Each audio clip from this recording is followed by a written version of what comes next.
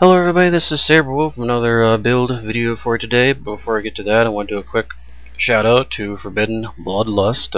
If you remember back when my account was hacked, I was still trying to rebuild it. He gave me a big donation in game to help with that cause, so thank you so much for that, sir. Going back to the build now. This is a Ranger Paragon build. I call this is a PvE only build, so it's not going to work in PvP at all. It is my Enraged Pack Hunter build. And here's some of the stats first before we get to the skills. I'm running a 14 in Beast Mastery. That is a +1 mask of Beast Mastery with a +1 rune on top of that. I'm also running 9 in Expertise. That's 8 Expertise +1 on the Expertise in my gloves. And I'm also running 10 in Spear Mastery, since this is actually using a spear with this build. Also note that I am using a shield. This shield doesn't really matter. I'm using a Tactics shield because the Adamantine shield is a really easy shield that you can get from a collector in Nightfall. You just need 5 Morganite Mask, and it's already like a maxed out 16 armor, Rec 9. Tactics, because Tactics is a basic attribute for a warrior that any profession can get to if you wanted to. You get to full 16 armor for. But if you remember from my past running builds, you still get 8 armor out of this. This shield also has the -5 on a 20% chance and a +30 HP. So it's a very nice shield to get if you're a Nightfall. Again, only you need 5 Morganite Mask to get it. It's a great shield if you want something cheap, and it actually looks fairly nice too. Now going back to the attributes real quick, you do have 9 in Expertise. Now if I remember correctly from my Ranger video, that Expertise does affect the cost of attack skills. This also includes Paragon Spear skills. And also the Never Rampages 1, it also includes that because it is basically a Ranger skill. So with that, let's go over the skills now.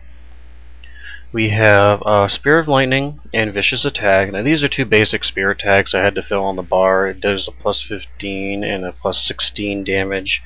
Spear of Lightning actually gives you a slight armor penetration. It does a little bit more than that. These are 2 basic attack skills just to move along as you attack the target. Never Rampage alone. You hit this just before you actually go into battle. This will allow you and your pet to attack 25% faster and gives you and your pet a +2 health regeneration. So it gives you a little bit of healing. It's nothing major though. This, of course, the +2 health regeneration is because I am rank 7 Sunspear, which is your basic rank for Sunspear if you haven't really done much in Nightfall. I'm also Comfort Animal. This brings out your pet because of the recent buff to that skill a while back. So this brings your pet out and reses your pet. So this is the only skill you need now. You don't need Charm Animal anymore. For res, I love Sunspear Rebirth Signet because not only does it res your ally at full health, it also gives your ally +10. It gives you 10% of their energy for each rank you have. Since your basic Sunspear rank is normally around 7, you actually get 70% of energy back, which is quite a bit of energy for a res skill. And it's actually more than Resurrection Signet. Not only that, but this does rebirth effects, so you can actually teleport the body that you're resing to your location. So it works just like rebirth to get out of the aggro range in case your party wiped or something. Now the 3 major skills that are actually making this build happen is Enraged Lunge, Spear of Fury, and Scavenger Strike. These are basically the spike skills on the build, so to speak. Enraged Lunge for PvE only.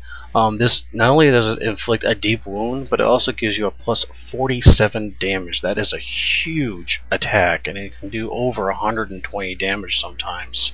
So it's a huge attack for your pet to use. Also with that, I have Spear of Fury, which does a +37 damage from a spear attack, which is a lot of damage for a spear. Also does a 1-second quote-unquote casting time, so with your 25% faster attack speed, it'll actually run this in about 3/4 of a second, so you'll actually throw even faster than usual.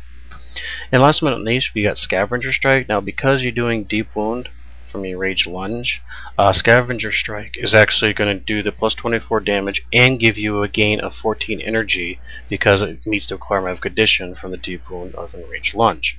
Now because we're again using the expertise from the Ranger to lower the cost of our attack skills, we're actually going to basically replenish your whole entire bar. So you're going to go through your entire attack chain, everything's going to recharge in a decent amount of time, and you're going to have a full energy bar to continue on your way to attack other targets.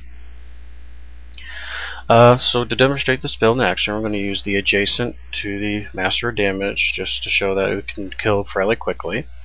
We're going to run through the chain of Spear of Lightning and Vicious Attack while our pet's running up to the target. And make sure when you use pet skills, I can't stress this enough for everybody, but when you use a pet skills don't stack. You can actually hit one skill and then the other skill together, but you won't get the effect together. You will actually cancel the previous action out. So if I hit Raging Lunge and then if I hit Scavenger Strike before my pet attack the target, only Scavenger Strike will go. Ranged Lunge will be like it never happened. I just wasted 3 energy for no reason. So make sure you watch your pet actually hit the target before you go on to your next animal attack or pet attack skill. Because it does a deep wound, you will actually see the effect on the enemy's red bar. You actually see the gray bar come up, so you know the actual attack hit. So just make sure you watch for your pet's damage, for the numbers above it when you see it hit, before you use your other attack skills.